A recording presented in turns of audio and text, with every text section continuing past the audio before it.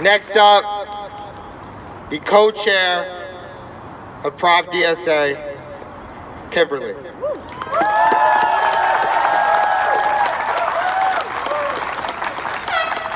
Hey everyone, as you know already, my name's Kimberly. I'm just a local organizer with the Providence DSA and Reclaim RI.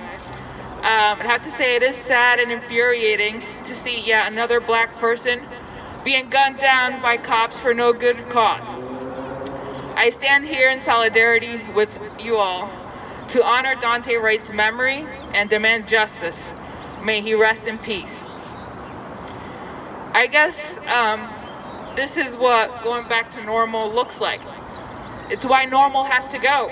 We shouldn't be in a rush to return to normal when what's normal is, the murder of citizens by those tasked to protect.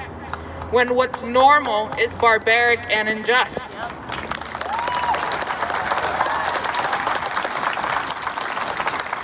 Every few months, we come out here protesting the same thing, and yet the system remains as sturdy as ever.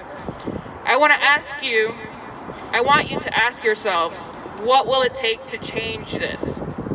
To stop what is so clearly wrong and despicable. The barbarity that we see in the criminal justice system is a symptom of a sick society with a strict and cruel hierarchy. Ask yourselves why we never see Wall Streeters accidentally gunned down by cops or other powerful, moneyed individuals.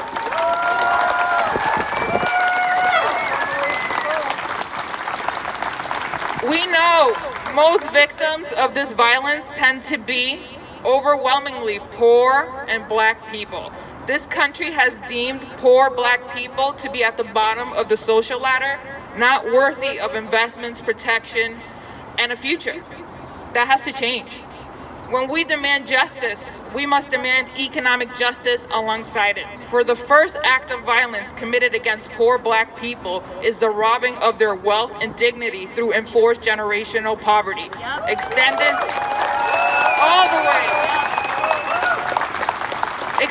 all the way from the time that the slaves were the slaves won their freedom. The execution by cop is but the last crime committed by the state in a series of crimes. So what must we demand? We must demand for all shooting involving a cop and a citizen to be investigated by the federal government. We need guilty cops to catch guilty verdicts, so we need qualified immunity gone. We need to remove funding for fancy toys of oppression and allocate funding to create units of social workers that can deal with nonviolent calls. We need to deprivatize the prison system top to bottom. We need to draft a prisoner's Bill of Rights that guarantees that prisoners are treated like people. We need to end the war on drugs and treat addiction as a health issue, not a criminal one.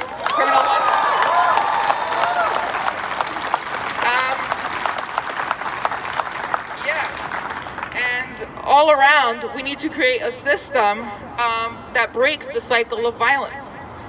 Then we need to end what is the mother of crime, which is poverty. Poverty is a choice our society has made, and we could choose at any time to restructure society so that people have a floor under them.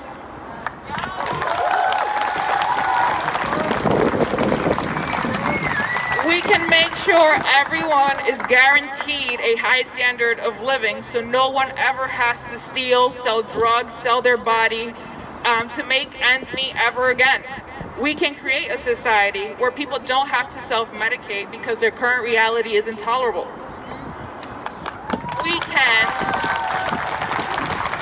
We can end the pain that is so common in America. But first, we must make our demands clear and organized to enact the highest political costs upon those politicians and the special interests that hold up a corrupt system and protect dirty cops through sheer greed and racism. We must be even more clear about escalating our efforts to meet the needs of the downtrodden till justice is done, till the system has been fundamentally made anew. To those who serve the needs of the powerful, bend the knee. we won't go home till the fight is over.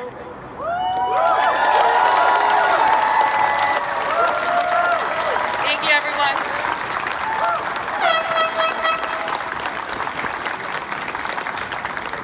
If you couldn't tell, she's the GOAT.